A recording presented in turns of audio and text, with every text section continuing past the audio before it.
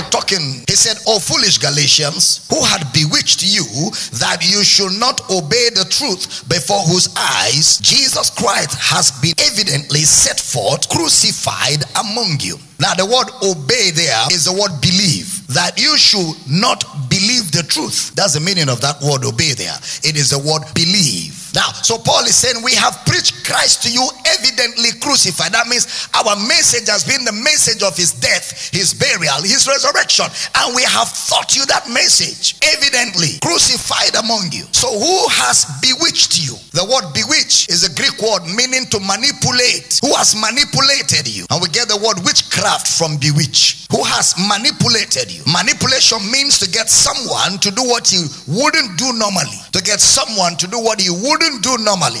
That is manipulation. And you get somebody to do that by two ways. Number one, either by issuing a threat to the person or by enticing the person. You either threaten the person or you entice the person with something. And today in the church world, there's a lot of manipulation going on. Especially the manipulation of going to heaven. The manipulation of going to heaven. And Paul said, anyone we have taught the word of his death, his burial, and his resurrection, and that person allow himself to be manipulated, he is a fool.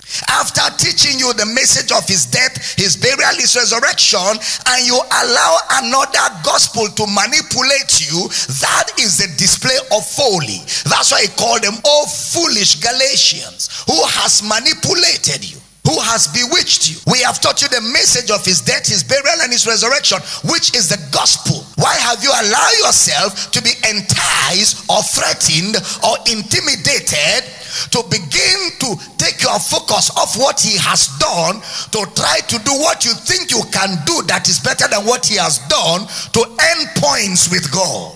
Who has bewitched you?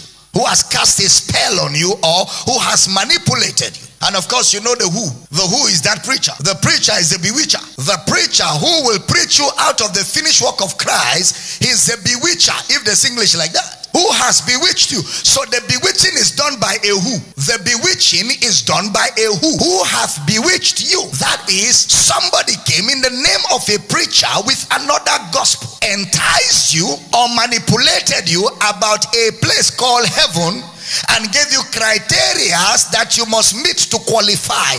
Now the moment criteria are given to you as conditions that you have to meet to qualify for heaven, you are being manipulated. You are being manipulated. You are being bewitched. This church was founded by Brother Paul. He has spent time to teach them, just like I am with you. He has taught them the gospel. He has spent time teaching them the message, and they have understood the full gospel, but they still allowed somebody to bewitch them. Somebody said to them, do so and so, do so and so to make heaven. That's manipulation. That's not the gospel. The gospel is not a bait. The gospel is not a bait. If you do this, I do this. No. The gospel is not a casino. If you do, I do. No. The gospel is what he has done. What is the gospel? What he has done.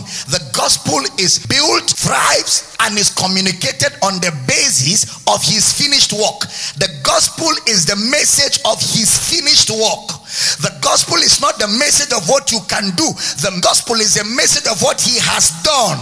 The message of what he has done, which is offered to you, which when you hear and believe, you receive what he has done. Your only contribution is to hear and receive. Teaching good. That's your only contribution. To hear the message of what he has done. Believe it. Now, even the believing, it is the message that will enable you to believe. That is very humbling. Very humbling. Even the believing, you yourself cannot believe because you like believing. How can they believe on whom they have not heard?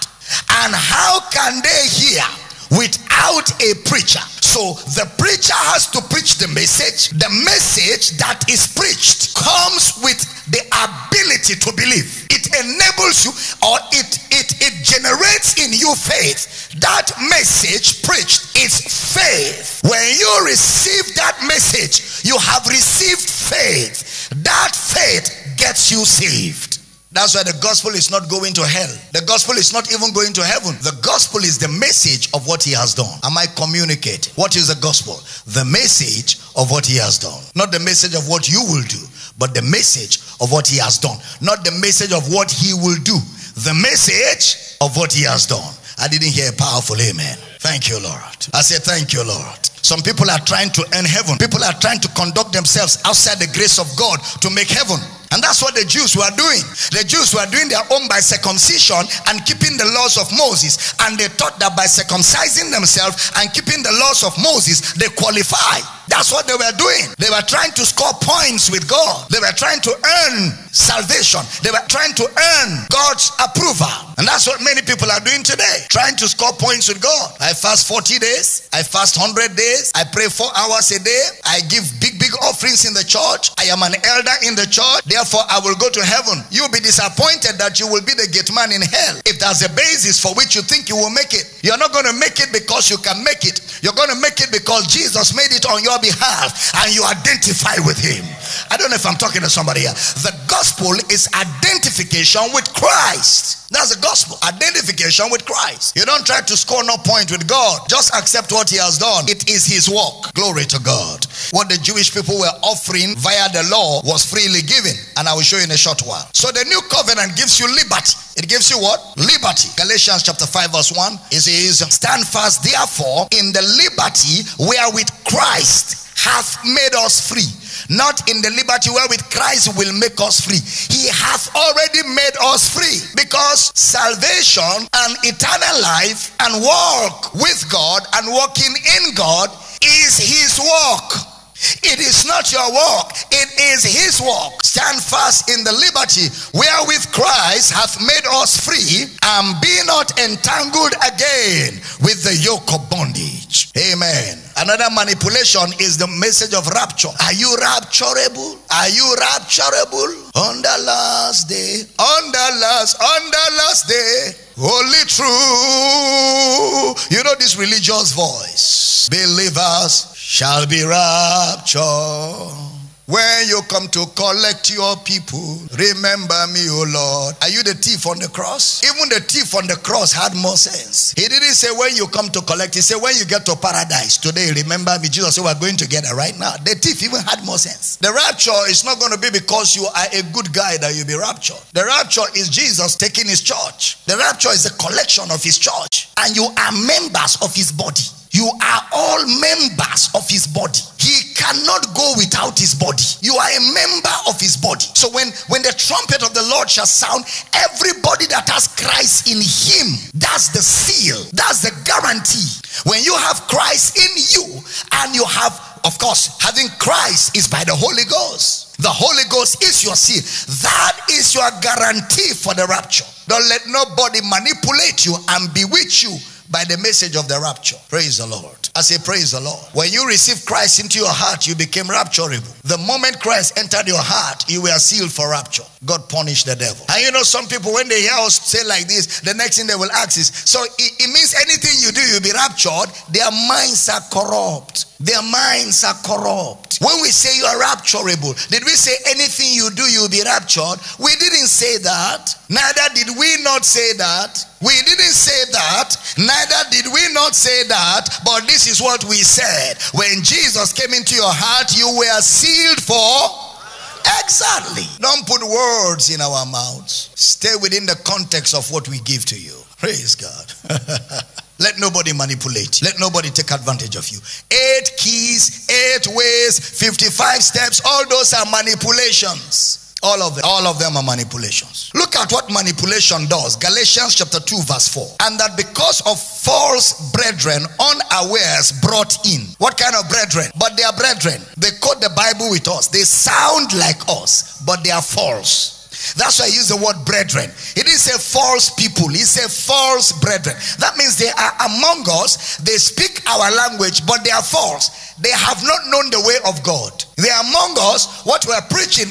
How many of you have ever observed? I have observed a great deal that many people really don't hear anything. You are telling somebody you are saved by faith in Christ, and he's asking you, so you mean there is nothing I can do to be saved? No, why don't you hear what I said first? Why don't you hear what I said first? Why are you jumping to ask a preset question in your mind? Some people don't just listen. You are saying something and they are trying to say another thing.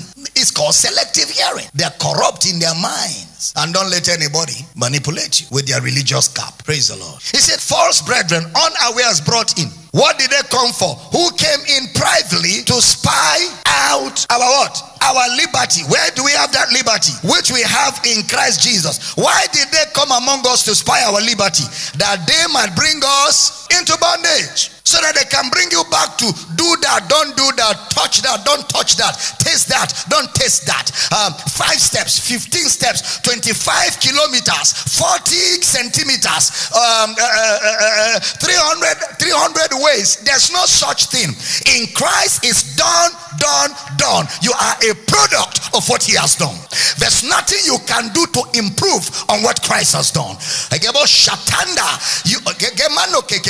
There is nothing you can do to improve on what Christ has done. He is the height of perfection, and when he did it, he did a perfect job. Your own responsibility today is to receive what he has done. Say with me very loud, I'm a product of the finished work of Christ. We are products of his finished work. Came in to spy our liberty that they may bring us into bondage. Look at what Paul said they did to them. Verse 5. To whom we gave place by subjection. No, not for an hour. We didn't allow them space to speak. Not even for an hour. Why?